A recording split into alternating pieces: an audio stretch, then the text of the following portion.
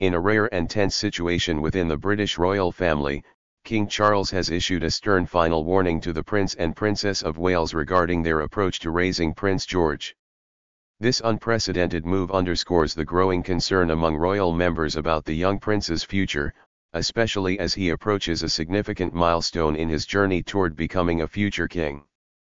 The king's message reflects a deep-rooted worry about the choices being made in Prince George's upbringing, highlighting the gravity of this familial discord.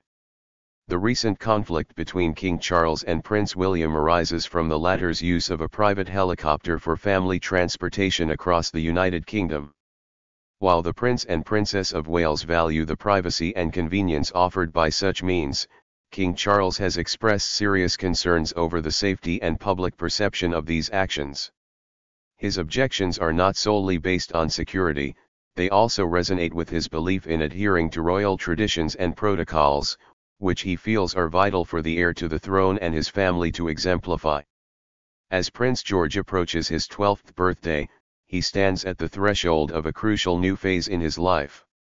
This milestone marks the beginning of a more structured and demanding period of royal training, designed to prepare him for his future role as king.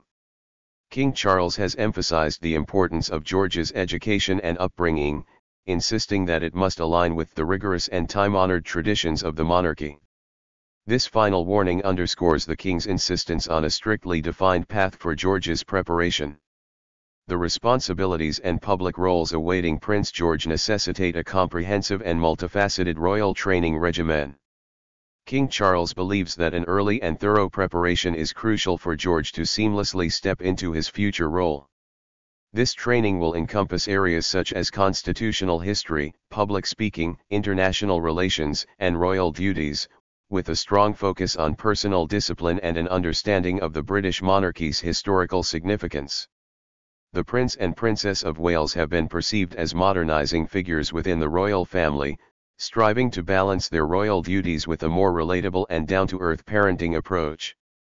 They have prioritized giving their children a semblance of normalcy while preparing them for their future roles. However, King Charles's recent warning suggests a need to recalibrate this approach, especially as Prince George nears a critical stage in his development as the future monarch. King Charles's final warning to the Prince and Princess of Wales highlights the delicate balance the royal family must strike between tradition and modernity.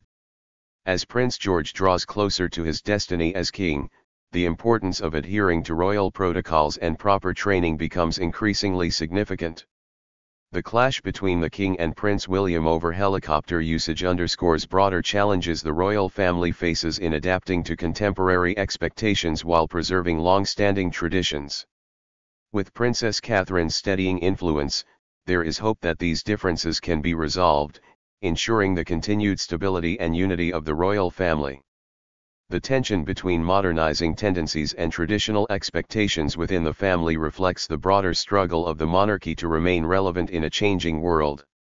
As Prince George steps into more public responsibilities, the royal family's approach to his upbringing and training will be closely scrutinized, highlighting the ongoing evolution of one of the world's most iconic institutions.